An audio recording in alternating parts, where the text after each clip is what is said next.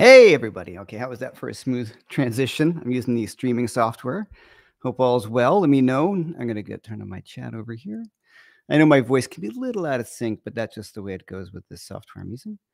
Hope everybody's doing well. Thank you so much for being here. Today, we're going to talk about with my good friend Keith Williams, who you guys all know, of course. Keith, we always have fun. So this morning, I was like, what do I want to talk about? Let me get Keith online because we always have a good time.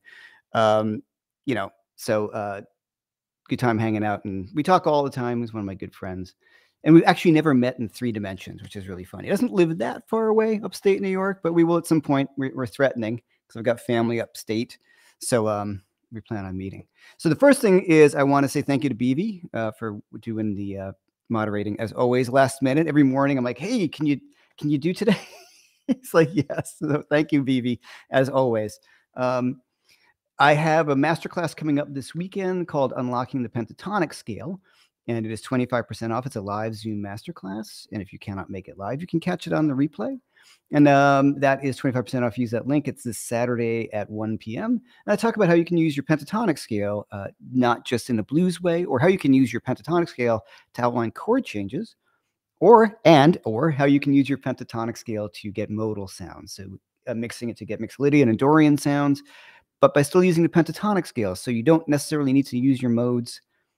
If you use your pentatonic scale, not thinking blues scales, you can get some really, really cool sounds from, just classic rock stuff all the way through Miles Davis and John Coltrane. It's a really, really cool thing that when I started realizing that the pentatonic scales function more than just playing an A minor pentatonic scale over an A minor chord, it was a real eye-opener for me. And what makes it easy is that you already know the pentatonic scale, so you don't have to learn some new fingerings, but you get new sounds right away. So there you go. That's on Saturday at 1 p.m. And I also, just for today, I have my 50% off my Mastering Minor Triads. The soloing was minor triads, excuse me. And a lot of you guys have picked that up. I just wanted to extend that sale for today for those of you guys who have not picked it up, and for all the people over at Keith's. And if you want to sign up for YouTube freebies, go over it using the link there for jamguitarlessons.com. Okay. I'm going to bring my good friend Keith Williams on, and Boomski. Oh, here we go. Hey. Hey, how's it going, man? In the chat, everybody, they gave the answers already. I think we're done.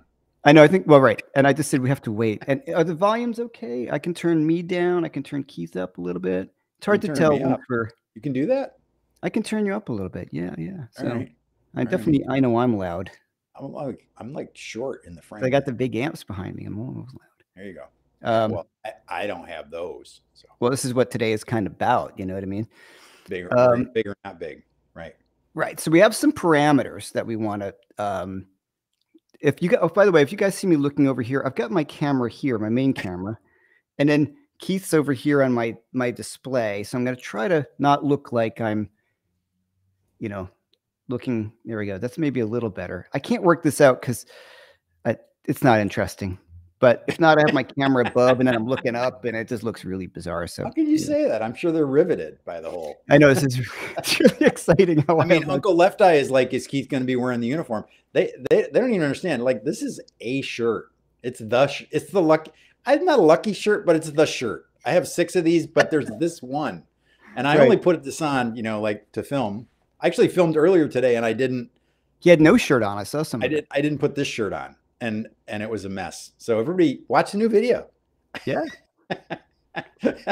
As you see, I think I did maybe one video with that. With my what's he called? Upstate tuxedo. What's that called? What do you call it? Oh, a Canadian tuxedo. Somebody corrected me. They said that that's really a denim jacket and denim pants. But all right. Yeah. There you go. All right, we'll let it go. Okay, so we're going to talk about the subject of best at home amps, which is a really kind of funny thing because I don't really have any. I was talking to Jason Lachlan earlier. He goes, you realize you don't have any at home amps, right? And I'm like, I know everything I have is like big gigging amps, but we'll talk about that in a minute. Well, and my favorite thing on this subject, and it's the reason I thought of it when Jeff and I were talking about it, was when everybody asks, I always quote Jeff, and the quote goes, hey, I'm just a guy playing at home. What should I buy? You should buy a Princeton. Oh, I have some money. I could, spend some money. Okay, buy an old Princeton. Yeah. That's the punchline. Boom, that Jeff always said. Yeah. Well, so we've just given away, some more thing, but so we're going to break it down into a few categories. We're going to look at combos. we are not going to talk about digital modeling. We'll talk about modeling amps because I think those are great, you know, but we're not going to talk about like my Fractal because then you have to plug that in to studio monitors to, you know, that's a whole other stuff. We're talking about all-inclusive units that can either have multi-effects in them or not, or just, you know, so for me, size, weight, and are they giggable? And then we have digital and tube. So we're going to break it down into those categories. We're going to pick our favorites in these categories. Right. And say why. Yeah. And also there's going to be plenty of amps that I don't own, that you don't own. So we can't talk about them or have heard them. So that's something to think about too. Like people are going to be like, what about this? It's like, I'm sure it's great. I haven't tried. That's what we put the disclaimer. If you have an amp that we don't mention, you think it's good, then it's good. Yeah. You know, we're just going to talk about the stuff that we like. And while people continue to talk about denim. I know I sent us in a completely, these are Pearl snaps. Yes. Anyway, I own three different generations of this shirt. I could go an hour. I'm going to do a live stream, maybe April 1st next year. Is that a Levi shirt? Yeah, it is. It's the Barstow. I should have them as a link, an Amazon affiliate link. You should. On my page. People are like, you need the logo. I'm like, it doesn't need a logo. I don't. Mine doesn't have a logo. Collecting income. Okay, so let's start. All right, so let's talk about pick a category. Let's talk about the digital ones, and this is going to fall into, you know, some of the volume. We can talk a bit about that. Like some of them you won't want to gig with, but sometimes you don't need the gigging amp for the home amp. So portability, all those things, plenty of factors. So the first one I would go with, because I actually had one, and I did give it to my neighbor because she's starting out in guitar and she's doing okay, and I just wasn't using it, and I had bought it for certain gigs, but was the Boss Katana. I think that's a really good amp for the money, and especially if you find one used. You know, I thought it was a pretty good sounding amp. So if we're talking like lower budget, that's kind of down there. You know, I think Boss stuff always sounds good. You know, the problem, the curse that I have is when you have really great amps, sometimes when you play a digital thing, there's always going to be something sort of lacking here and there. So I'm talking about an amp that I played. I'm like, yeah, I could totally, this is fun playing with this thing, you know?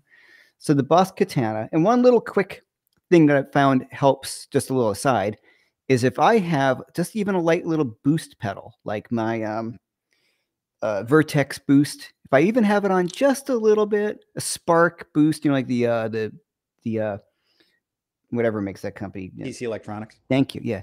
Anything like that, I found that kind of livens it up a little bit. You don't have to put a lot of boost on, just a little bit. I found across the board, even at a low volume house amp, if you put on a little bit of a boost, it sounds really nice just because it adds a little more dynamics to it. I think that's pretty cool. I've actually had long conversations with Brad Jetter, Jetter Pedals, Jetter Gear, and with David Barber, who was on my live stream last week. And their theory about that is that by having a analog circuit up front, you're getting a feel. And the other theory is that it's an impedance thing, that you're getting a good matching, like especially like the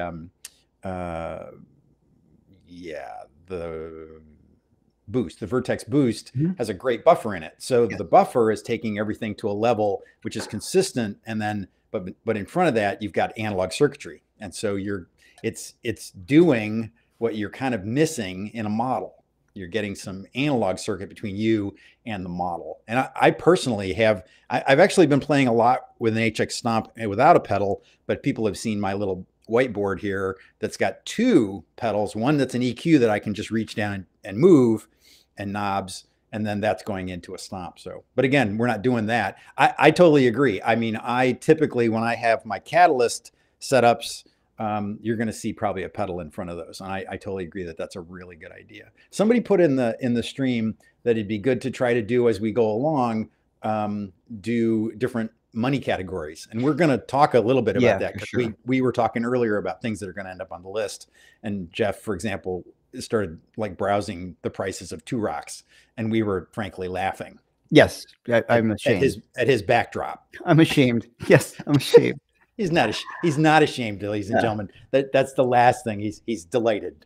Well, as Basil Tiffany just said, let me show this one over here. This is totally true. Like, I played a show with Box 10. It was fine. Sounded great. Would I choose it over Dumble? No, but it sounded great. Exactly. Yeah, exactly. Yeah. And actually, I'm very inspired by like a pair of Catalyst 60s. Yeah. It's great. And I mix and match amps, and it's like having an amp collection right there. And these things are $300 a piece. They're the price of like, a pair of Venuram pedals, if you're lucky, Venuram pedal, more than that. So, and BB just put in the latest update for the Helix is very good. So yeah, a lot of these companies are getting better and better and better with this stuff. Like if, Fractal ever put out a little amp, I know you can do the power. Like I'm very happy with this stuff, especially at home, because we're dealing with lots of volume issues. So the first thing I would say, if you get any of these modelers and even a regular amp, especially the modelers, I like the idea. I always thought it was an impedance thing, but I like the idea of the analog circuitry front end, maybe a little bit more. That makes a lot of sense to me. Yeah. Touching a capacitor and a resistor. Yeah. If you have a small amp at home, whether it's digital or not, and you're not 100%, I would just try even a really inexpensive, just a boost pedal and keep it on. I found that made a really tangible difference, especially with the Katana when I was using that. And I had like one of those weird high-paying cocktail gig where I was just in the corner playing guitar. I was background music. I brought a looper and played. I could play nothing for 3 hours, just loop over pseudo jazz standards. But that was perfect because it was light. I could play music through it. And I just brought my Strat and I brought a buffer pedal, and I was like, oh, this feels pretty good. Like I'm totally fine with this, Yeah. One of the things that people are dropping things in here, like a vintage 5-watt Gibson. One of the criteria that Jeff and I were talking about earlier was this is sort of, if it was going to be a standalone, we're immediately talking about adding a pedal, a boost in front of it, but we were like, nah, it really should have reverb. Right. Which just to be clear, kind of speaking from the 5-watt world corner of the world, kind of knocks out all the champs except the new Fender Vibrachamp Reverb, which is a cool little amp, but it's very small and it's a tube amp. It's not very inexpensive. So we're back to that of like sort of layers. With a small reverb plate, obviously, then. So it's not exactly. Yeah. Right. So if we're doing the Catalyst ones, we got to talk Tone Master. Everybody here probably remembers that I had a pair of deluxe Tone Masters and I flipped them and went to a Princeton Tone Master. And this is where it kind of becomes a category of weight and space. Interestingly, for example, the Princeton Tone Master weighs about 20 pounds and a deluxe Tone Master weighs about 20 pounds. It's like 22 and a half, 23 pounds because it's got a Neo speaker in it. And especially if you have like the blonde one, which has the Neo Creamback, which is my preferred speaker, and then that firmware in it. Those are sort of like, do you have enough room in the corner where you're going to put your amp? There's no contest for me that Princeton versus having the deluxe. The deluxe is going to give you more flexibility. When I owned those amps, I ran them on half power most of the time. So I was kind of, in the model playing around the 8 or 9 watt kind of area, which frankly is still pretty darn loud, in my living room. So when it comes to me, I really like the Tone Master stuff. The main criticism most people throw at me is what's going to happen when it breaks. I'm like, it's a $750 amp. What's going to happen when your $750 worth of pedals break? Yeah. Or, it's the exact same cabinet dimensions as a regular deluxe or a Princeton. So you could just swap it out for whatever the current thing is that fits into the Princeton or deluxe cab. Or you could go ahead and put a, boutique tube amp in that cab and you'd be right there because they're both beautiful hardwood cabs. So I don't really get too worried about, the total lifespan of an amp that takes no maintenance now because it doesn't have tubes versus a tube amp, which we know will have maintenance while we drag it around the city. Right. Yeah. That's a tough one. Yeah. So there's, with the tube amp with like the size of the amp, that's also really important. I mean, depending how you live and where you want to live and how big the amp is. And, for instance, we'll get to it. Like my favorite small amp that I've had here was my brother's 64 Princeton Reverb. Just a beautiful amp. And it's sitting in his apartment. He's not at that apartment for months now. I'm like, dude, come on. We should just go over there. I'm just going to go over there and get it. I already have his... I have a 64 Strat, so oh, you have that there? I have both of them here. I've got mine and his. Yeah. So I'll remind everybody that if you want to hear that, go watch the video that Jeff and I made together called Beano on a Budget, where Jeff is running. You were playing your super lead, and a 20-watt Marshall, and then you plugged the Barber Direct Drive into the front of that 64 Princeton, and we were like, that's one of the best Marshall sounds we have on the video. Yeah, yeah. So if you want to hear that amp and that combination, go over there and watch that video again. All right, so we'll get back to that one. So I have played the Tone Masters, and I think they're really good. Now, someone was just saying in the chat, which is just an interesting point here. So let's talk about that for a second. That Smell the Glove says Tone Masters aren't all that much cheaper than tubes. It's a no-brainer just to get the tube amp. Now, if you want to get a deluxe reverb, it's a lot more expensive than a Tone Master, right? A tube deluxe reverb, I believe, is more expensive. And actually, I would argue that they're probably fully 50% more for the tube amp. Yeah, they're more expensive, and they're going to be 50% heavier. So those are both categories where the Tone Master, is kind of, you can't beat it. I've heard some people say, I had somebody write to me recently on Instagram, DM me and ask me if the breakup from the Princeton Tone Master was a little fizzy. Mm-hmm. I don't use it that way. I try to treat it like a clean platform, and I'm going to get it from a pedal. And I know you're the same way with an amp like that, Jeff. Yeah.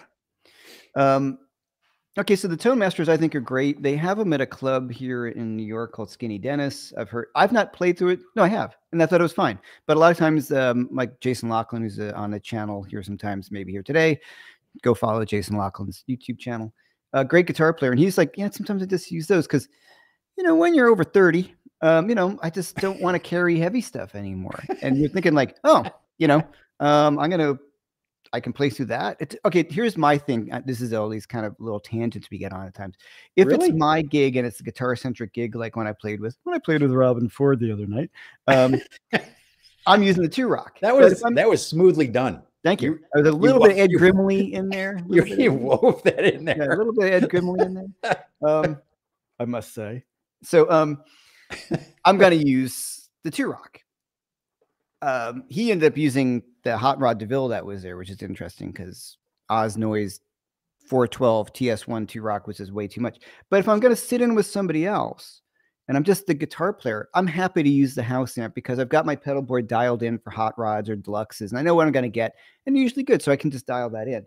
But when I find that I can, if I know what the amp is, I'm kind of good. But heavy, great tune should be heavy and hard to carry. That's Tracy Farmer. Yes, well. There you go, Tracy.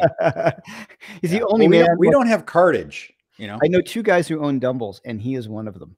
So there you go. Well, and probably the reason that Robin played through the DeVille is that also is what he's got his pedal board dialed for. Mm-hmm. He's totally ready to go, right? Yeah, totally. Yeah. So the heavy amps are great. Yeah, I mean they sound great. There's nothing like this stuff, but that's not what we're talking about. We're talking about playing at home. We'll come back to that. We're going to come back to that as big amps with attenuator near the end. Yeah. So the one thing I've had some experience with, I've had a few students who've had it and they brought it over, is the Spark. Oh, okay. I think that's really great. I saw some people talking about that. And what I also really like about the Spark and the Katana, especially the Katana Air, that's that little like radio thing, and you got a wireless unit that charges up instantly. You just plug it into your guitar. So that's really cool. I don't have one. I want to get one for like if I go away. That's perfect. Yeah. Like if I go John Cordy, some folks know here, has been raving about the Katana headphones, which are really cool. I just keep playing with headphones. Yeah, well, he's got a new little baby, so this is perfect. That's not what these are, but that's perfect for him right now. So that's another version. Yeah. Okay. Yeah. BB's saying that. John Bollinger uses. I've talked to John about that. Yep. Yeah. I mean, for the same reason, like, okay, you're playing those Nashville gigs. Some of the ones that he's played, those kind of gigs can be pretty rough and tumble. So you just want an amp that if somebody spills a beer on it, you don't really care. There's no tubes to fail. So I understand amps like that. And so it's funny though. My neighbor's daughter has the amp who we're good friends with. It's kind of on a like, yeah, but if I need, I'll just give you a call and I'll just grab it and give it back to you, Right. And so for a gig like that, yeah, absolutely. I'm playing at the Jersey Shore when I was younger, where people are like, beers flowing everywhere. My friend who plays at Jersey Shore wraps his pedal board in cellophane, like in saran wrap. He bought the packing kind, so he just wraps it up because people are always going to spill stuff on it. You know what I mean? So wow. Yeah. So yeah. Anyway, so the Spark is really great, really inexpensive. One thing I really like about the Spark that's a ton of fun, as is the Katana Air, is that you can run it off of your phone. You can change all your parameters on your phone. And also, you can play your iTunes through the unit, and it sounds good because it's a flat response speaker. So you can play along with jam tracks. So it's all really it's all together in one thing. You can play your music, you can jam with it, stuff off of YouTube or whatever. And you don't need any cables because you've got the wireless. So I highly recommend that. My brother got one for his apartment, and he's like, this is great because it's got, every effect that you would want, and you can just adjust it from your phone. Now the problem with the Boss presets is we've all talked about the same thing with the Line 6 preset. Sometimes you turn on, it's like, it shows you everything it can do. You're like, do I need delay, flange, chorus, reverb, delay, whatever, why auto filter on this all at once? So no, you might have to dial back a bit, but I think that the Katana Air and the Sparks are both really, really cool units. Well, and then since you mentioned the Sparks, I have a Yamaha THX 30 that I took when I went to Nashville, and then down and made videos with Zach last year, and then went down to Atlanta and made videos with Rhett and Rick. And I mean, like, I was one trip into my hotel room. This tiny little amp. And I'll be honest, there weren't, for the kind of music I was playing in my room, there weren't a ton of different settings that I really loved. But then there was this one setting that was just so full, and it's like, this is coming out of this little tiny box. And it's, it's stereo to boot. So, I mean, something like that too. Again, if the situation is at home, no space, college dorm room, everything you just mentioned, dorm room would be great. And a little Katana 60, Catalyst 60 would be great in a dorm room. Same thing. That's what I tell people. If that and money are the things that are on the table, weight and size and money, those are the ones to go with. Yeah. Right. So one thing that Mina, just put it right here. Hey Mina, what's up, man? Mini Spark battery powered and guitar strap on, walk around playing on the farm, playing guitar like a god. Pretty funny. And there are certain things that I've discovered too. That's not the wrong one. All right. All right, there we go. I need somebody to handle this for me. You do. You need a producer. I need a producer. You can't afford that. Yeah. Sometimes, like the really, really small speaker ones, you can't get past physics. No, right. So the really, really small ones can be cool. Like you can bring it home. Like I think Spark just released one. I have all these ads like, this is the most amazing thing. It's like, physics, the speaker is like a 3-inch speaker. It's going to sound good for a 3-inch speaker. Yeah. I just got a new Mac laptop because of video editing, and the new speakers and the new Macs are unbelievable. Like it's just like, oh my gosh, like you stereo surround, so they can do it really great. But the larger the speaker, to a certain extent, certainly the better it's going to sound. And that Yamaha you're talking about, those are really cool too. I found there was like 1 or 2 sounds that I kind of liked in it, but that's what I always like. Right. Yeah. That's fine for me. Yeah. Great clean sound, that and a Strandberg in my room, and what was easier than that? Nothing. So yeah. What's the next category? The next category would be so size and weight, which is all kind of the same, and giggable. Okay, let's talk about. Let's go to the tube amps first, and we can go back to the giggables. Okay. So you want to do size and weight of tube amps? let's do the size and weight. So all the ones that we've discussed so far are non-tube amps, so they're all going to be much lighter than than any kind of tube amp you're going to get. Right. The size thing would be. Like the Katana comes in a 50 and a 20. So like they start to get a little big because you have a 12-inch speaker, and Catalyst, same thing. Yep. So if you're looking at like the Tone Masters that you discussed, like the Princeton has a 10-inch in that one, right? It does. I recabbed mine with a 12, but yeah, it has a 10. Yep. Okay. And the 10-inch is a non-Neo 10. Oh, okay. They supposedly couldn't come up with a Neo and it just didn't, in a 10-inch, it didn't weigh that much less. Right. Okay. So yeah, I recabbed it in a solid pine Mojo Tone cab and put a Neo Jensen in it, and it's the same weight it was when it had a 10-inch speaker. Right. So I'm into it for more money on the project, but yeah. But you always going to upgrade. You're always going to, a speaker can be that. Well, first of all, on a side thing, before you get rid of your amp, try a different speaker. That's a huge thing. Yeah, David Barber on the live last week said it about 3 times. It's the only thing in your rig that makes noise. I love that. I was like, what? I love that. You guys, the only thing in your rig that makes noise. I was like, it was a fun interview. Who is this guy? Exactly. Right. Yeah. That's pretty funny. Yeah. So if I'm looking for a home amp, I'm kind of looking for something kind of small too, so I can bring it to a different room. I've got my guitar room here or whatever, and my wife doesn't allow it anywhere else in the house, which I totally understand. Like, why is that amp here? I've seen pictures of your workspace. I understand. Yeah. Oh no. Yeah. I say with love, It's shame. Shame. Shame. I'm not gonna organization shame you in front of all these people. Oh man, it's terrible. You're a good friend. I know. Good friend. Anyway, I accept this about myself. There you go. Wabi sabi. There you go. So the Princeton for me, like if I like the size of that. If you want a good amp, and this brings us to the next little thing right here is the giggable thing. So you can't gig with the small Spark. I wouldn't gig. It's not a real amp. You know what I mean? Those to me are at home amps, and it sounds really snooty if you put a mic in front of it. But if you're talking about like a 20-watt Spark, they're great sounding, but sometimes on a gig with the drummer, you're going to be like, where did everything go? Yeah. So out of the amps that we discussed, it has to be like a Katana 50 or 20, like, yeah. And the Tone Masters, those are great because those are little power knobs switches on the back, and then you can gig with those because they're full volume amps.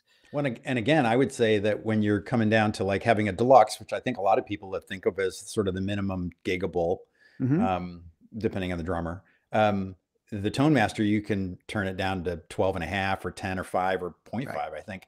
Whereas a deluxe reverb, there's no master volume on that. Yeah. So in the tube amp category like this, one of my favorites is a Vox AC10, which again has a 10-inch speaker. But as I said to Jeff earlier today, it's not really very Voxy voiced. It lives someplace between Vox and it's an EL84 amp, but it lives someplace between there and Fender sounds, which in the end just means it takes pedals better. Has a great 10-inch speaker in it. And that's a great, and they're not expensive. They're like $400, $500. Yeah. So compared to like a tube Princeton, which is going to be like 12 or 13. Yeah. At least when somebody just posted, it said $16.99 for a deluxe reverb now. Well, there you go. Yeah. For the reissue 65. And then, if you go all the way to, go back to our joke about an old Princeton, if you go all the way and get the 64 custom deluxe I had at one time, it's a $2,400 amp. Yeah. Yeah. It sounded great, but and again, if you're not going to move it, if it's going to go live in a corner of your music bedroom studio, I always smirk a little bit when I describe this room as a studio at 9 feet by 12 feet. But if you're gonna just park it, then it doesn't really matter. And we'll come back to that with that wall of goodness behind you. Yeah. Then yeah, tubes all day. But again, no master volume on that amp. So yeah, we're gonna come back to attenuators. So what Beaver is saying right here, and I totally agree. One of my that's not the I keep on hiccup because it moved on me. It's like a moving target sometimes I've heard. And here we go. I'm sure what Edward said was good too. I'll get back to that. Princeton Reverb with a 12-inch Alessandro is a great small amp. Yeah. I mean, for me, the ultimate, say like New York, this is a good one again. New York City amp. Yeah. Optimal is a Princeton with a 12-inch speaker. Like Jim Campolongo did it with his 10 for years and years. Still does, I guess, right? Yeah. A lot of my friends just put a 12-inch speaker in a Princeton.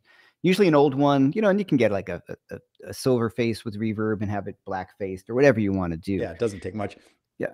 And the reality is that, and Zach Childs just did a video about he got a Headstrong, which is a Princeton with a 12-inch. And I can't remember the speaker. It's a pretty heavy 12-inch speaker, but for him, he's driving to gigs in a van with a whole bunch of guys going from the Nashville area over to gig with friends in Tulsa. And he's like, yeah, the difference between like even tucking my deluxe Tone Master in among the gear versus a Princeton size thing with a 12-inch speaker has made a huge difference. So sure. Yeah. Right. And but then I would go for a 12-inch Neo speaker. But I'm going for weight. Now, when we're jumping ahead and as I jumping around a little bit, my Two-Rock, you see that there's a head there right now, but it's a combo I can have as a combo my studio signature. I love the sound of EVs with a Dumble style amp, a Two-Rock, but they're insanely heavy. Yeah, they're just too heavy. So that in there is an Eminence neodymium EV speaker. EV style. Yeah, and that knocks off a lot, of the weight, especially in a combo. I need one of those. You do. They sound great. I mean, they're not inexpensive, but it's not inexpensive. Well, you need the amp too, but okay. So let's move on to tube amps. Yeah, we're bridging into that category of Yeah. tubes. Yeah. Yeah, yeah. So And you want to do some bigger wattages and talk about attenuation and master volume, pros and sure. cons of that stuff. Yeah. That's So, something where you have way more experience than me, but all right, the first thing I would say initially, of course, once again, is a Princeton Reverb. I just love those amps, 10, 12, 20, 10-inch speaker, 12-inch speaker. But at home, I don't think the 12-inch speaker necessarily makes a huge difference because you're not moving that much air. And people are like, somebody asked me, like, is 15-watt amp enough? I'm like, dude, 15 watts is freaking loud. Like dB actually wise. anybody who's had a 5 watter that's enough at home, Yeah. you know. And you're talking about what wattage really comes down to is headroom before the amp distorts. If we're talking like tube amps, it's just headroom. So what's the difference between a 100-watt Marshall and a 50-watt Marshall? I think it's like 3 dB, if I'm not mistaken. I think you're right. Yeah. But Right. it's 3 dB is a lot, in one, because it expands exponentially. I can't remember how, but it's the headroom. It stays cleaner longer. That's really what it comes down to. So, Yeah. all right. So for me, the Princeton Reverb, because I just love the way they sound. It's got a nice reverb. It's got tremolo, takes pedals really well. I'm just happy playing that amp by itself with no pedals. Right. It's an enjoyable thing to just do. Al Edelson wants to throw in Blues Junior. It's on my list. He's right in that category. I actually have always found Blues Juniors, they're in that slightly smaller box. And I don't know what it is about that amp design. I find them to be much boxier sounding than an open back Princeton. I do as well. And I think they do benefit from a better speaker. Absolutely. Yeah. Yeah. Well, and my buddy Dan Lurie, the amp guru up there in Burlington, would say, and if you change out the output transformer, but now you're doing some major surgery in the amp, but then they do get way better. And I lots of places that are kind of fighting the volume wars will even have a Blues Junior on stage for like a blues jam. Right. Yeah. That's a pretty clear message. Yeah. All right. So you're up now. What's next? What's the home amp? Oh, so what do I like for a tube amp home? I got to go AC10. And that would be my price point. Man, a deluxe reverb style amp with a reverb, with a master of some kind. I really like, and actually they're going to do a live stream on it tonight. I really like the Rev D20 amps for a whole bunch of reasons, not the least of which is they're switchable. And actually, I was saying to Jeff earlier today, Victory lunchbox head size amps, many of which have totally giggable max volume, have a switch where they're switchable down into like 7 or 11 watts. And then you're basically got 2 amps in one with a switch. And I like that whole kind of trend in an at-home rig. I've got a Victory V35 that's downstairs. It's sort of like me sitting practicing guitar right now, but it's been in the living room for a year or two. I really like those a lot. I think price wise, you're running a pretty wide gambit right there too. Yeah. And really good stuff. I've never been a big Blues Junior fan. I really like the sound of an AC10 and like kind of what you said about the Princeton, perfectly happy running a pedal board into the front of that with the master volume turned up about halfway. So you're basically, taking the, they call that a 10-watt amp, but even back in the day, that was a whole thing where they were throttling the EL84s down. It's a pair of EL84s, real tubes. So, it's at least an 18-watt amp. Yeah. So you've got a lot of headroom. And I said to Jeff, I've actually read of a number of people that go ahead like a Princeton around New York and gig an AC10. Yeah. Yeah. And the speaker that comes in it is really good. So yeah, those are my favorites in that sort of size and category. And like I said, you could go all the way up to, I was just naming things like, I know the guys at Rev are launching this D35 combo that they did. And one of the guys there actually told me straight out that they started thinking about that combo 2.5 years ago when I made the video with the little tiny lightweight 17-pound Mojo Tone, solid pine cabinet. And the thing, and I was like, this is a rig that's 20 watts and way more flexible than a deluxe reverb with master volume and a low volume switch. So like I said, I really like those. And frankly, I like to support companies that I like the people, and those guys are great. So, yeah, of course. Yeah, absolutely. Yeah, they seem like really good guys. I don't know them. Really good guys. Yeah. That's what I've heard. So the ones that I've tried and somebody pointed up is the CAR, the CAR makes, I know there's the Mercury and then there's the something else, the B, there's something other ones. I think Brazil Rocks. Somebody mentioned it early. Yeah. Those are great. And so that works on a situation of it has a built-in attenuator. So that's going to bring me to attenuators in a minute. Well, and Guitar Grandpa is mentioning the Tone King Imperial, which got as a built-in Iron Man attenuator, and people rave about that attenuator. So I think that makes a big difference to have a good one on board. Right. One we didn't think about, which is really totally true, is I got to say absolutely that the quilter stuff. Thanks for bringing that up. Quilter is great.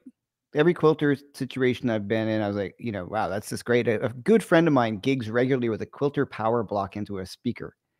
Yeah. Because he plays a lot of like, club dates, and where, it doesn't, I'm not saying you don't sound good, but it doesn't need to be, your best tube amp kind of gigs. It's just, so, and I think it's got a direct out, so that really works well. I've tried you see like touring blues guys like Eric Gales has a signature.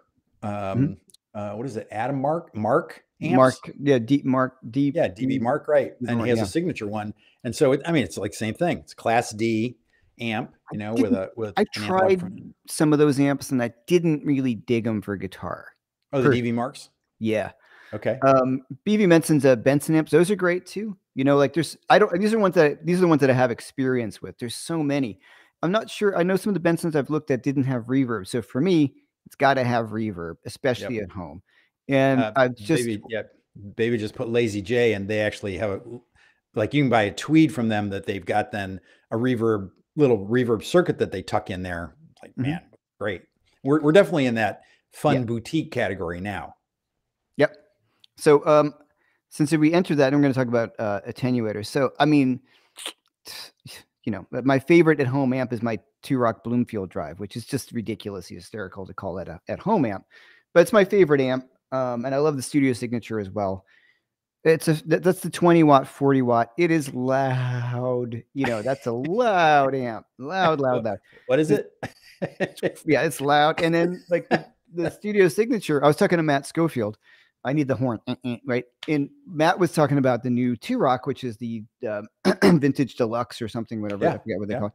And I played it at NAMM, and Eli's a great friend of mine, and he's like, oh, you gotta check it out. I'm like, yeah, sure, okay, I'll check it. And what Matt was saying, it's the first Two-Rock that you can get it to sound the way you want it, to get juicy, to use Matt's terms, at a lower volume. So whereas Two-Rocks, they like the 35, people are like, oh, that little Studio Signature is tiny and small. It's 35 watts. That amp is crazy loud. It's 35 watts. And I use it as a clean pedal platform. Excuse me. I'll try to get any gain out of that because I used to really, really push it super hard. But as a clean pedal platform. Anyway, so at home, I have my Two-Rocks, and I think they sound great even at a low volume. They have an excellent master volume, so I'm very happy with that. I have an aux, which of course you can use to run straight in. And a lot of people are asking how I feel about attenuators. And I hate them below a certain degree. Okay, so if I'm going to take 100-watt, my super lead, put it on an attenuator to bedroom level, it sounds like a swarm of bees. Because you're talking about physics, like you're just pushing all this energy into this thing, and then you're pushing all this sound through your speakers, and the speakers aren't doing anything. So there are components that moving your speaker is an important thing, so the best situation I've found for that, if we're talking like no kind of money, is what just BB just posted. Of course, let's say the Fryette power station. So the way this thing works is it's like you put your big amp into it, it reduces the sound, and then it has a power amp, and then you reamp it basically. And so you can run into a speaker cabinet, so you can run your 100-watt Marshall, and you could put it at 2 watts, and so you're getting the sound of the Marshall doing its thing. So it's attenuating, but it's also reamping, and they work really, really well. They also have, it's also a load box, so you could run IRs through it. And it's also brilliant because there's an effects loop. So you can use your 100-watt Marshall with no effects loop, put effects in the loop of this power station, and then put it into a speaker cabinet and then adjust the whole volume. So conversely, also you could use a 5-watt Champ, put it through there, and crank it up to 60 watts. So it's cool, but then so you've got 100 pounds worth of gear to emulate your 20 pounds worth of gear. Yeah, exactly. Yeah. I like that. In the sense of like, that is a great solution, but it falls out of our parameters of which we've kind of set up. So for me, at a low volume, playing through one of these really kind of great amps that I'm fortunate enough to own, I'm always using the pedal board. You know, if I want overdrive, the Two-Rock has got an amazing overdrive, but it, you know, it at a TV bedroom volume, it's not what it's designed for. But if you turn it up just enough where your neighbors will freaking hate you, or my ears will start to be like, I can't do this all day, it sounds great. You know, it's because it's not designed, it's not a bedroom amp. So for me, if we want to talk about overdrive of a tube amp, unless it's like a, you know, master volume preamp gain amp, I find pedals are the way to go. Mm-hmm. Yeah. And I think your point about attenuators is something you always say to me about master volumes of any design, you know, even the post phase inverter master volume where you're still getting your foot into the phase inverter, which is a lot of part of the breakup and all this kind of stuff.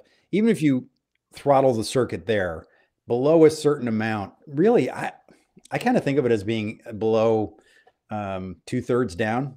Mm-hmm. Anything, if you try to, you know, crank it down past 3 on a scale of 1 to 10, you're just making the whole thing sound like a mosquito. You are. I agree with you on that. And that's, I'm kind of quoting you. Yeah. Well, that's why that's why I agree with it. That's why I'm making so much sense. That's why it's a brilliant comment. Dude, that was an amazing comment. Man. I think you quote the right people, Keith. Yeah. So insightful. Right. Pretty funny. So what else do we got to talk about? Well, so I think your point about your Two-Rocks is a great one. Now you're back into that category of absolutely giggable, even on a straight up guitar gig, you know, 64 Strat over your shoulder in a gig bag and your 35 watt studio head that you run into the speaker input on a DeVille that's at the gig. Yeah, it's pretty sweet. Yeah. And actually with an aux box, but now since we're just throwing money at the problem, an aux box at home, now you got it all covered and you're ready to launch your guitar YouTube channel to boot. Yeah, exactly. Or somebody had mentioned a little bit earlier with the Keeley pedal, not Keeley, you said Keeley, you said Kingsley pedals.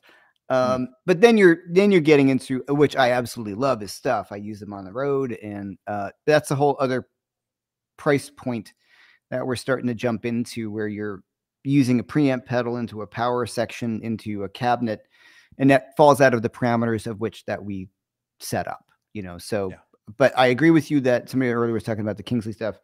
I mean, my favorite one, you know, that I think, you know, I know that Mick from that pedal show is using, you know, is the Juggler, which is just basically the front end of a Dumble on the floor, and it's spectacular. You know, it's great.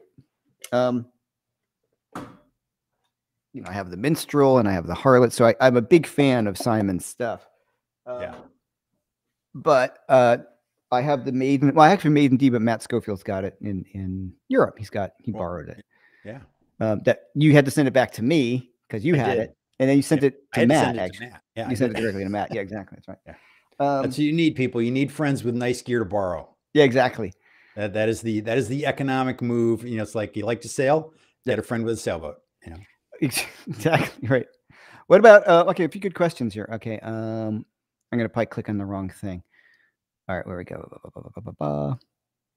You know, I've heard really good things about the Thomas Blue amps. Once again, you need a speaker cabinet, so it falls out of our combo thing. That starts to fall into the line 6 fractal. You know what I mean? Like separate amp, separate something that amplifies your sound along with another thing. So I know it has amplification in it. You would just need a separate speaker cabinet. I've heard really good things about them. I've actually never tried one. I haven't either. And they did one on that pedal show and they loved it. I mean, as much as they kind of disdain modeling stuff, they had the guy on, I think, and they liked it. So yeah, one of my friends has one, and actually he ended up, 2 of my friends have one. The only complaint that they've had was not sonically, it was more volume. Like it felt like it should have been louder. That was my 2 friends' complaint playing rock gigs with it. Almost loud enough. So maybe that's just what I remember hearing. Well, and everybody would probably generally tell you that you want to have at least double the Class D volume that you know, wattage rating that you would have from a tube amp. Right. It's just, again, we're back to physics. I agree. What about room size and headroom? We kind of talked about. Yeah, love this question. Yeah. You want to hit it first? Go ahead. No, go ahead. You started. It depends. If I'm at home, I don't care about room size or headroom because we're really talking just such low volumes. I've done my videos in my tinnitus or tinnitus. You know, it's just I can't, and I don't care to. It's so funny when Robin Ford was at my house a few weeks ago trying out my guitars. Playing all my guitars. Playing all my guitars, and he was like, English.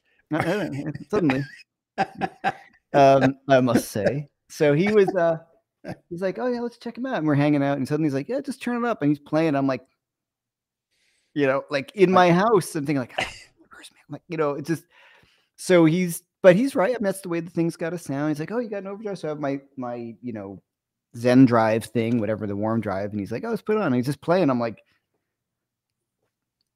that's really loud for home for me. I could never play that loud at home. And you've said it before too, that you've had days where you're so completely uninspired by everything. Mm-hmm. And then like the next morning you turn everything on and you just turn it up one notch more. And you're like, oh, that's what these things do. Yeah. That's why it sounds like that yesterday. It sounded like a mosquito because I had it on the mosquito settings. And now it sounds like a completely other thing. And this is what it was built to do. I want to talk about that for a second. So you know, I thought you might. I'm a lunatic, you know, like all of us are. So I've got my, it's, you know, my pedal board here, which is of course changed a little bit since the gig, you know. So it's time for a new video. Yeah, this is a new video because I changed one little thing. I'm dying to see where you fit this in because last time I talked to you, you were in a paroxysm. Okay, I had to lose something. So, okay, this is okay. The point is, when I'm trying to get this to sound good at night, it like tiny volumes, everything sounds like crap. Yeah. Right. Yeah, no matter what, because even though these are great pedals, and then when you know the next day you're like, oh man, everything sounds like crap. Then you're like, you buy another overdrive. You're pulling out thousands. I have a lot of overdrive pedals. I admit, I need a 12-step program. Hi, my name's Jeff.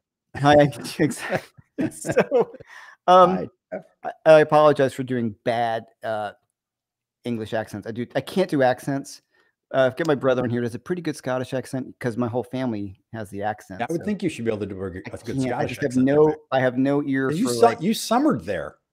I did summer there. Yes, but I have no ear. I can't do it. So this is my budget board. You should see the expensive board. Now you really are in the confessional. Yeah, right. What'd you pick it up for? What were you going to show us? We were just okay. So what I was just joking around about, you know, this is amazing, but at a low volume, it doesn't sound that great. Mm-hmm. And then I'm like, I'm just unhappy with, you know, with everything the way everything sounds. And the next day, just like when it's daytime, I turn it up a little bit. I'm like, oh, there you go, sounds great.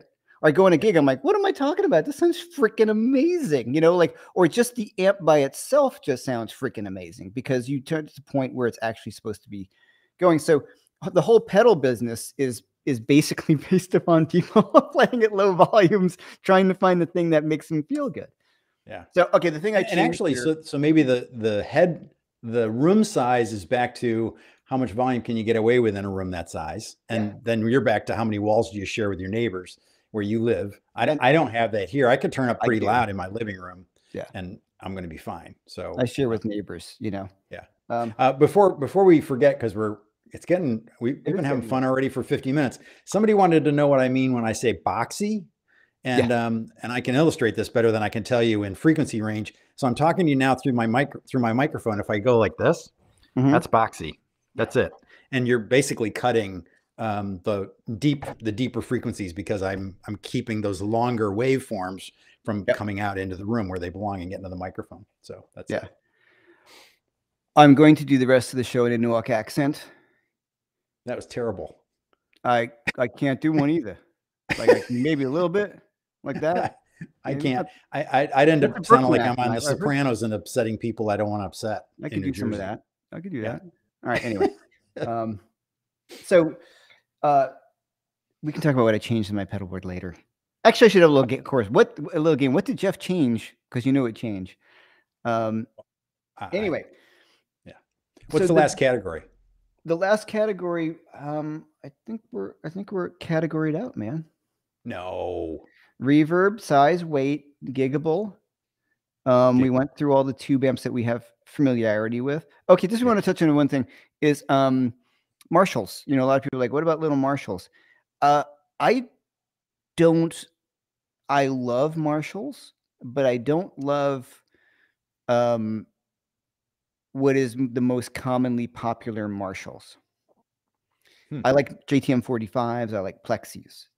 So when you get a combo, something like the DSLs, you can get a pretty good kind of clean sound or edge of breakup. I think, you know, I think some of that you can get out of those, but it's never as cool as that. Just never crazy. But then if you get like an 800 combo, that can be pretty nice, or a JMP combo, which weigh a bajillion pounds and they're really light. But you can go into low input and then turn up the clean channel, and it just gets this really great. I use that as a clean platform as well. And yeah, I am wicked smart. I did go to school in Boston, so I can beautiful clean. And people don't talk about Marshalls as a clean platform, and they should, because they're just incredible clean. Right. I built the first amp I ever built was a JCM 800, but I built it as a point-to-point. Crazy, ridiculous loud. I used Mercury transformers. It was just insane. And sold it to a guy from Miami. To my knowledge, he's making people deaf in Miami to this day with it. Right. But the point was what you just said. The clean was the closest clean I've ever had to like early Pat Metheny. I just was like, wait, this is a Marshall. Like, why am I hearing, you know, through a vertical 212, you know, with a slant top? It's incredible to sit there and play. It was just I mean, a really great Plexi, or probably my favorite amp of all time. And I can say this because the owner of Two Rock, like, is a good friend of mine. His favorite amp of all time is my favorite amp of all time. It's a JTM 45 Bluesbreaker combo, and he owns one that used to be Rich Robinson's. So, because you know, and then I've played one of the original ones and been like, yeah, but no reverb. So I mean, if we're talking about that, but all right, so I've got lost again. I'm just on these tangents. My point, what we're saying is, sometimes you start. Somebody said it earlier, and I think that I touched on it when I said, if you're not going to move the thing, you know, have whatever you want in the corner. That's great. Hey, David, thanks so much. Good point. I had an Origin 20. I did end up selling it because it you know, I got more expensive amps.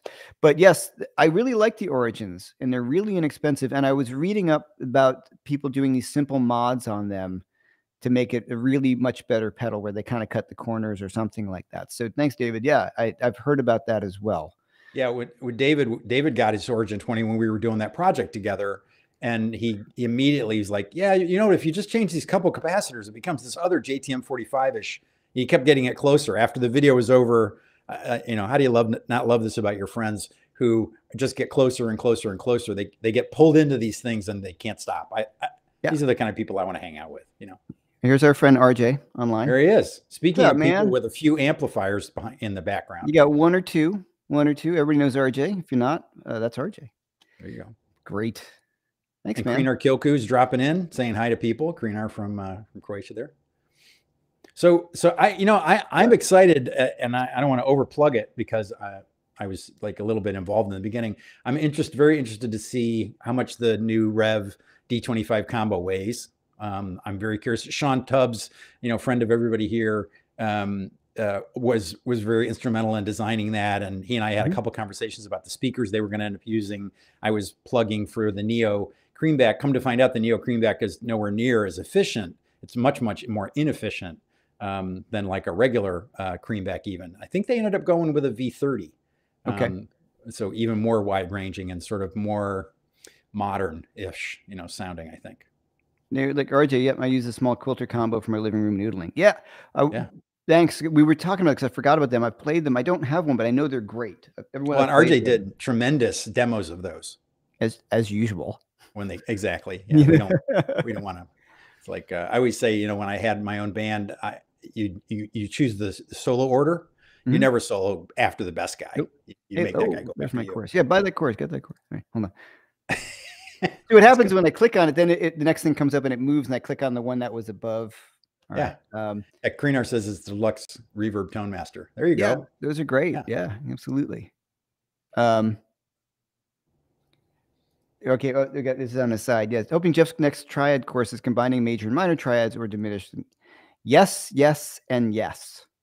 Yeah. You only just have to wait. Just take a breath and he'll get it for you. Yeah. Do that triad Yeah, course. taking a small break away from the triad courses because I don't want everything to be like, oh my God, another triad course, you know. So we're gonna do some soloing courses, a little more blues stuff back again, and then, you know, a few other things, and Yeah. you know, how to wear a hat, you know, things like that. Richard Ansara says he gets Corey Congilio and RJ Ronquillo confused. Well, you know, RJ has that Sanskrit on his forearm, which is a dead giveaway. You know? And Corey's got the big mustache. Well, and the little tiny, and he's got the D'Artagnan going on. So Corey's one of my very good friends. I know. That's why I'm laughing so hard.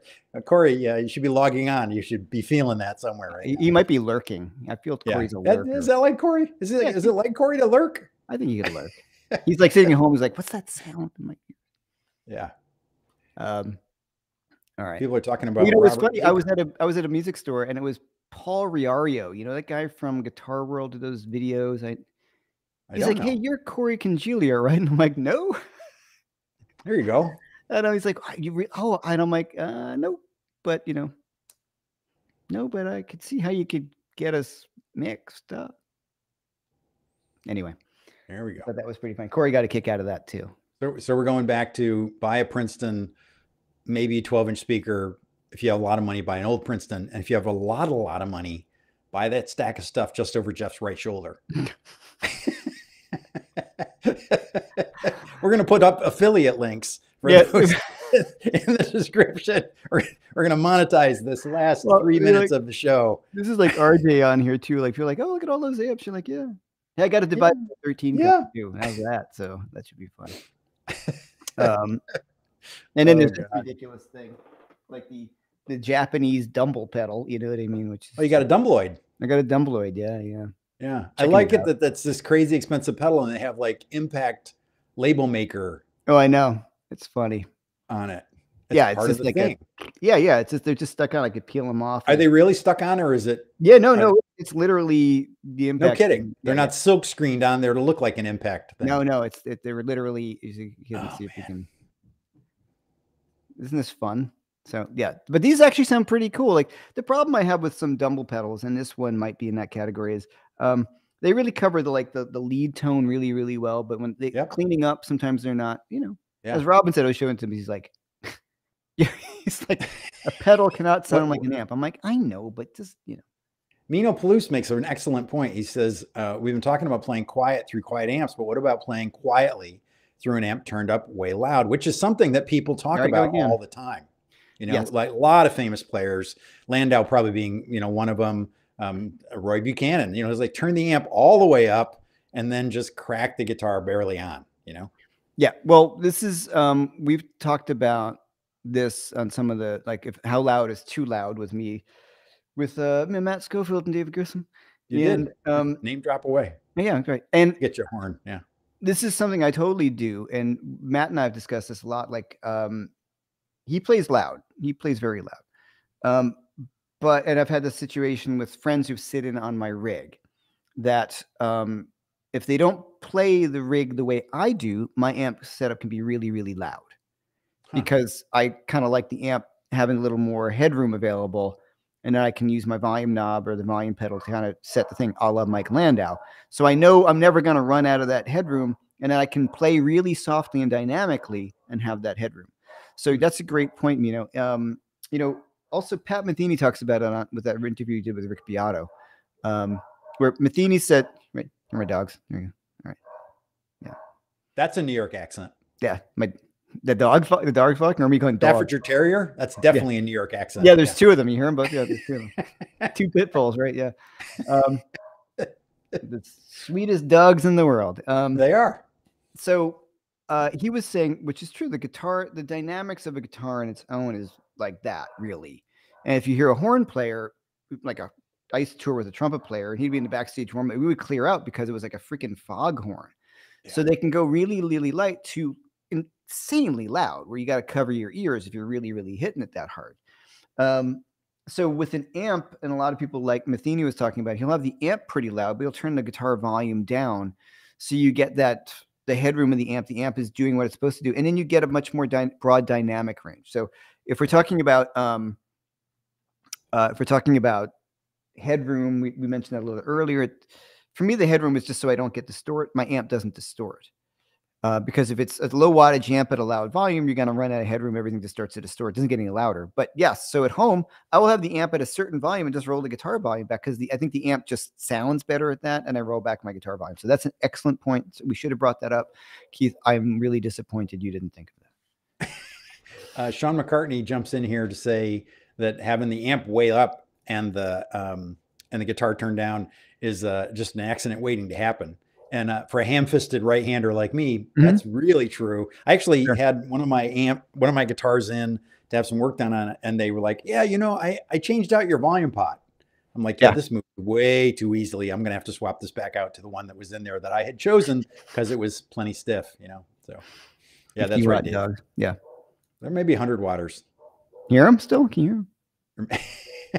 It's a Marshall Major of dogs. The Marshall Major of dogs. Yeah. And also, like I've heard, Daniel and Waugh talk about that. Like with when he records bass, he has a bass amp completely cranked, and then has the guy play super soft because it gives there's a particular sonic quality to those sort of things that happens. And as B was saying, yep, right there. So this is where we're getting at. Turn up the pick dynamics and the guitar volume. Absolutely, yeah. I'm sure if we brought in David Barber, he could kill it and shoot an hour explaining to us the harmonic stuff that's changing when the power tubes are working like that too. Well, the next way we could probably do a three-way conversation. We should do that. The three of us. That would be scary. That would be scary. We'd all be walking on each other. Oh, absolutely. But the funny thing is,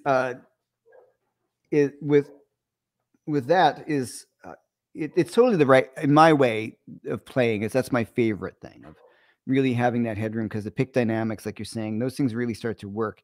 So this is where people talk about attenuators. A lot of times it takes that stuff away.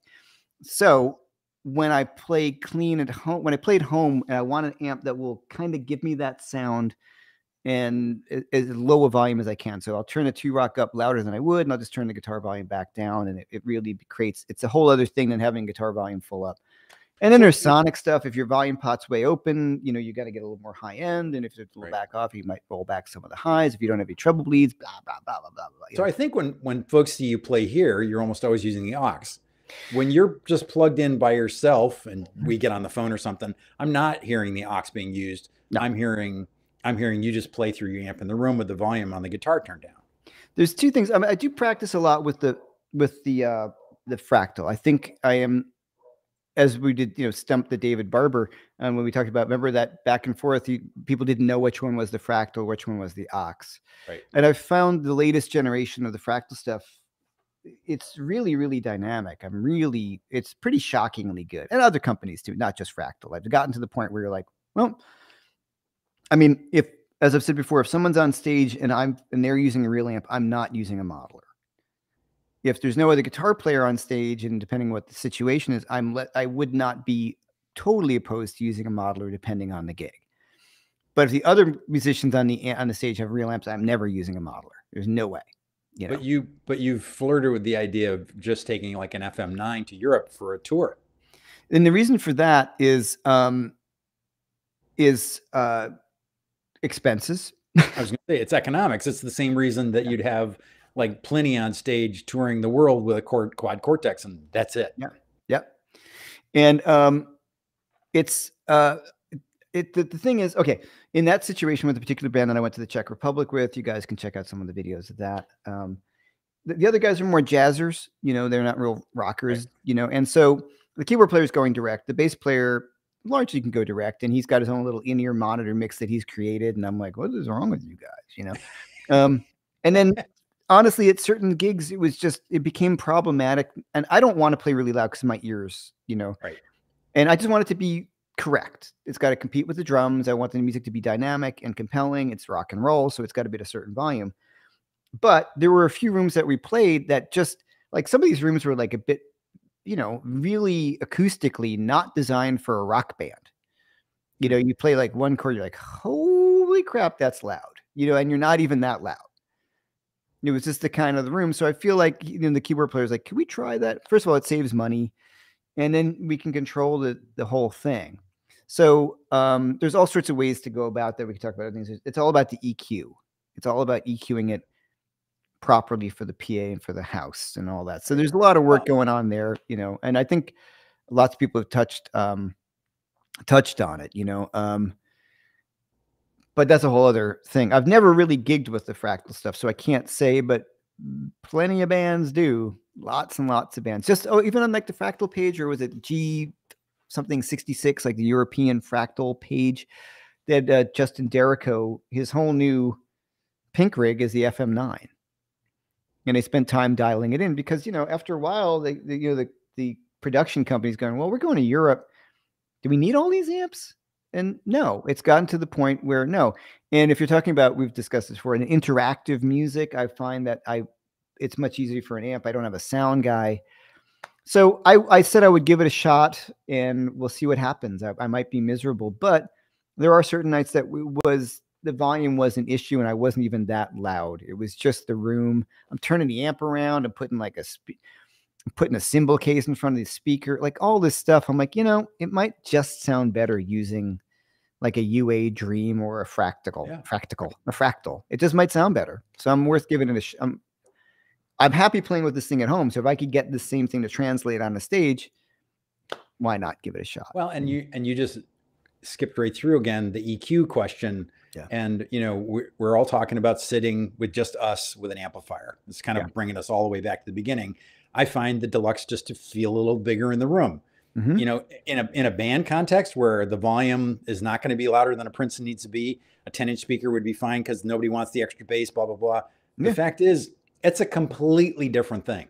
Absolutely. You're going to completely change what's happening at the amp. You're going to be dialing it very, very differently. So the whole conversation about home amps is most of the time, how does it sound just you at home? You're just practicing what's inspiring, what's fun for you. And then that's a whole other thing, what you do with even that same exact amp.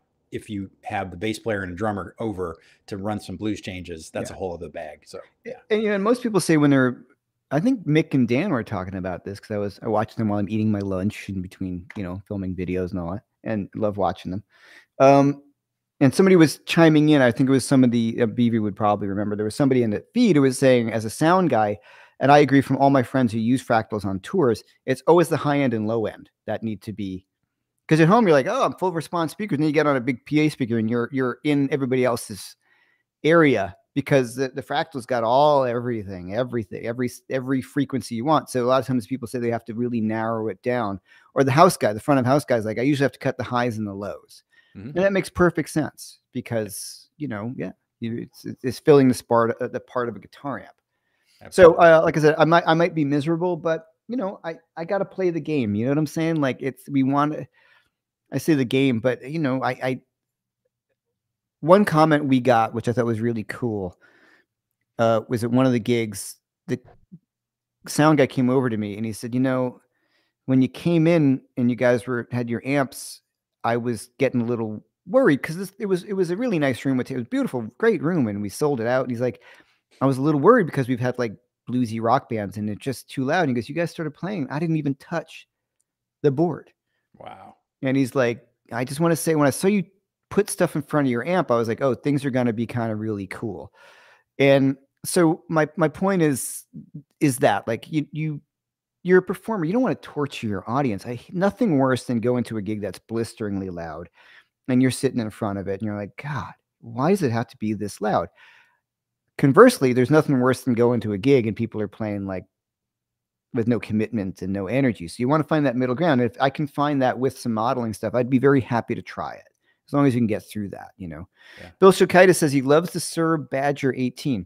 Yeah, the Badger's great. It runs out of headroom fast. I did some gigs with that amp. I loved the sound of it, depending on the gig, if you're mic'd or not.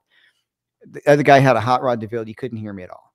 Just disappeared. Yeah, you said you basically, by the time you get your foot into getting the tone you want, you're out of headroom and dynamics. It's done. And it's all distorted. So a great amp. Mike Landau uses it on the road with a lot with, say, like one of the amps that he does use on the road with James Taylor, excuse me, is the Badger, but James Taylor's stage volume is incredibly low, I've heard. So yes, that's a great low volume option. And he might just use that for overdrive and have the other amp. I was just going to say, yeah. Right. So I know we're running late. We're running long. Somebody asked me about private lessons. Please go over to JM Guitar Lessons and sign up, and you get on my mailing list. I don't have any room for any more private students at the moment, which I am, humbled to say. Thank you very much, everyone. So I'm trying to think about a way to do like a kind of a group lesson thing, like with people through the channel or something that, I don't know, some way that we can take care of this, because I've been getting a lot of requests for it, and I don't have the time to do that in the courses in the channel and hang out with Keith. Well, right. That's all important. But I've hung out and done some of your master classes. I think that's a great way in the doorway to get a sense of sort of Jeff's teaching style. And I don't think a week goes by that I don't go dig into one of, I've said this before. I took lessons with Jeff through TrueFire All Access for, maybe a decade before I ever connected with him and, started doing projects together and stuff. So there's so many different ways you can get a little piece of Jeff's teaching, and these master classes you've been doing are amazing. Thanks. Yeah. So you can go over the channel, JM Guitar Lessons. I do have an inner circle membership where you get everything for under one umbrella price. And we do a live monthly stream where I answer questions and all that. And that's limited seating for that. We're going to keep that kind of small. So you can check that out, or you just go over and check out the JM Guitar Lessons website. Also, I do have all my stuff at TrueFire. Moving forward, all the stuff is going to be on JM Guitar Lessons. There's no negative stuff. People are like, oh, what's wrong with you and TrueFire? Not a freaking thing. I love TrueFire. I am where I am today. Whatever, that sounds kind of arrogant. You know what I'm saying? As a result of all the work I did with them. Great people, absolutely love them. But I just want to do my own thing. I can put out anything I want when I want to put out. It's all on me, all my schedule and all that kind of stuff. Yeah. But if you decide to go up for TrueFire All Access, do it through Keith's site, because he gets a little affiliate link, and that really helps him out a lot. I got a nice little thank you over there. Yeah. Yeah. So if you do sign up for TrueFire All Access, which I think is great, not as great, of course, as JM Guitar Lessons, but there are a few good teachers there. I'm very proud of the work I've done over TrueFire. Yeah, I'm very proud of it, and I think, like I said, they're great people. Yeah, and I have Tim Lurch. I'm hoping to get my next video out on Friday this week. I'm a little behind. And then next week, I'm going to have Tim Lurch on, and we're going to talk about, I told Jeff this earlier, we're going to talk about sort of, why you take lessons anyway. Yeah. What is the motivation for feeling like you need to improve all the time? Tim and I have both done that, and we've had really interesting conversations about it. I'm like, we need to take this on the air and kick this around. And I said to Jeff earlier today, another interesting stream might be, why did you start playing in the first place? So, right. Yeah, which is a great thing to go back to. What was the original motivation for picking up a guitar? Yeah. It's a great thing. I try to think about that all the time. You know what I mean? Like, so I was reading some questions, but I feel really like just staying in touch with trying to get better, learning from. There's always something you can get from somebody else. Unfortunately, I've got some really good friends who are players. We get together on occasion. And you're like, oh, great, I got something I can work on. But try to remember why you started to play is a great question to bring back the love of the I've been doing this acoustic thing that's taken me back to music that I played when I was in my teens. But a lot of those guys are just way better at soloing over, bluegrass chords than I am. And I'm like, boy, I never really got better at that, because nobody's asking you to solo, when I was doing that stuff when I was 15 years old. And so, I think the best reason to take lessons and pick up your at-home practice amp is because the people you're already playing music with are inspiring you to pick up your level. Or you could do what Jeff did and go on the road with Robben Ford and have him kick your ass about I'm sorry, who? Your comping. Yeah. Get to work over there. You get my ass kicked every night. And that sounds like I said once, I think on a live stream, that you had both the gig that we all dream of and is a nightmare for all of us, that we're on stage with Robben Ford. So glad it was be both. Here. Yeah, it was both. I mean, I never lost sight of how fortunate I am and how generous he was to bring me on there. And there are also some nights, you really had to have your ego in check. Like, I have to remind myself that, that's him. And I got to keep in mind that I'm just, fortunate enough to be there, Yeah. Black Hat Music says, my wife won't let me pursue my original motivation to start playing the guitar. And I was going to say, my standing joke about that is, if you started playing the guitar between the ages of 12 and 15, and you give a reason other than I was trying to impress girls, you're lying. I'm sorry. Hey, well, everybody's here. Brett Papa. Or did Robben go on the road with Jeff? Hey, Robben was on my gig the other week. That was not his. But was he generous there? He was super generous. Yeah. He Yeah, deferred to me. He was totally great. He's a consummate professional. Oh, he's a great He's guy. been doing this a little while. Yeah, he's the best. He's the best. He knows how to do it. Yeah, and he can kind of play. Yeah, there you go. Not bad. What's up, Brett Papa? Everybody go over to Brett Papa. If you all know Brett Papa, but definitely go over to Brett. We did a lot of hanging over at NAMM. We could do a thing. Gotta have Brett on one day. That'd be fun. You gotta come on, Brett. We'll do that. He laughs like I do. He does. Just crack him up. And we can talk about NAMM, which was very different this year. Another conversation. There you go. All right, well, we're keeping BV up super late. Here we go. Dude, I saw the gig with Robin. Your playing was on par, no doubt. Thank you very much. You know, I'll admit this on the air that I've always wanted a do-over with Robin because how do I put it this well, first of all, you know, he's Robin, you know, like he's just one of my heroes. So there was a lot of you know, he's my hero, you know. So you're on stage with a living legend who played with Miles Davis and all this stuff, a guy who influenced me dramatically, tremendously. And then, you know, we became friends and he's like, hey, let's do a record together. I'm like, you know, and then let's go on the road. So I became a lot better guitar player because I played with him. I mean, and the people that Jimmy Haslip and Tos Panos, me and Robin. I mean, I don't get better playing with those guys. I'm not paying attention. You know, right. I'm not doing, you know, so, well, if you're not getting better, you're probably going to get left in the next town. Exactly. Yeah. Yeah. With a bus ticket. Yeah. So I was always very, very self-conscious though, you know, and then, you know, you're on stage and then, you know, the dynamics of the road and all this stuff. And he was always really cool. I'm not saying it, I'm putting anything on him, but I never felt I really kind of cut loose because it was his gig. And then I was, you know, it's kind of self-conscious and it's all in my own head. So when we did this gig, I was like, you know, I was worried because I'm like, am I going to get out of my head? And we did the sound check and I was like, all right, I'm cool. This is cool. So I felt good that I played as well as I could under the circumstances of not having gigged in a few months and then being on stage with Robin again. So who's, you know, so I feel pretty good about it. There are recordings. I have recordings. I just haven't gotten them yet from the club. I got to go through them. So you'll see some stuff. I'm going to pick and choose the stuff, you know. I think when the next day or a couple of days after when we talked about it, you were like, okay, I'm on stage with Robin. What better time to just go for it? My gig, let's go. Yeah. And I thought that's the absolute perfect embodiment of the attitude that really anybody should have if they're standing on stage. It's like, you know, I'm just going to go. I got to go for it. So, yeah, you know, and it was just, and he's cool. You know, I mean, he's great. He was smiling. It was funny. We did one of his tunes called 1968 from the record. And it's got all these crazy chord changes.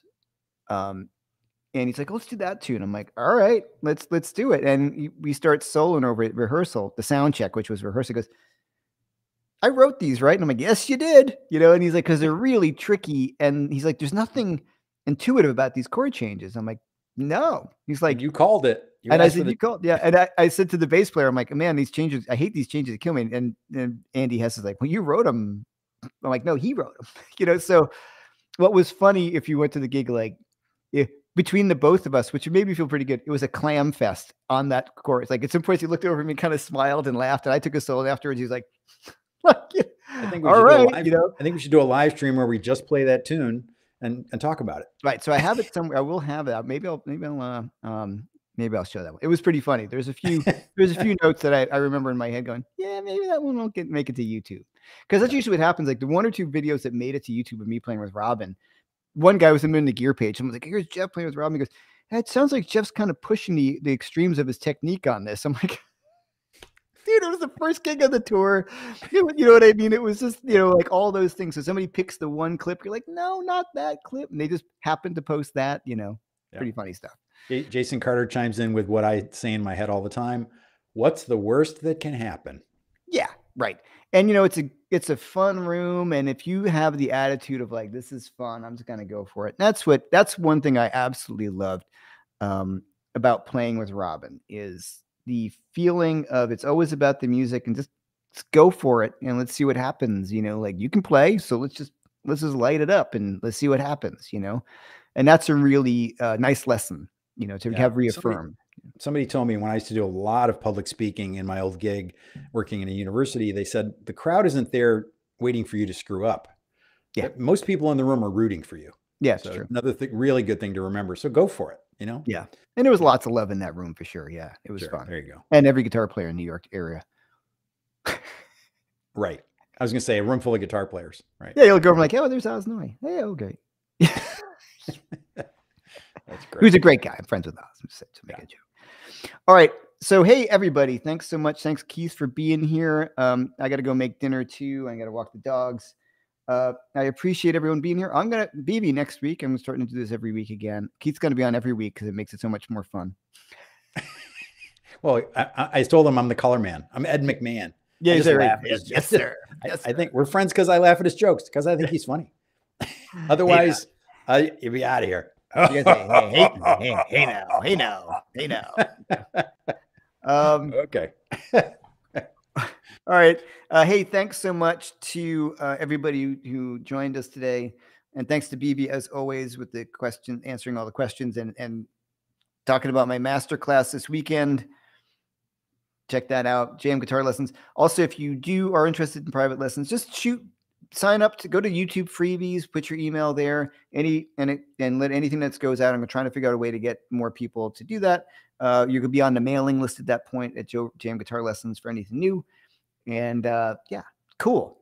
So thanks so much. Thanks, Keith. You're the man. And we'll see all you guys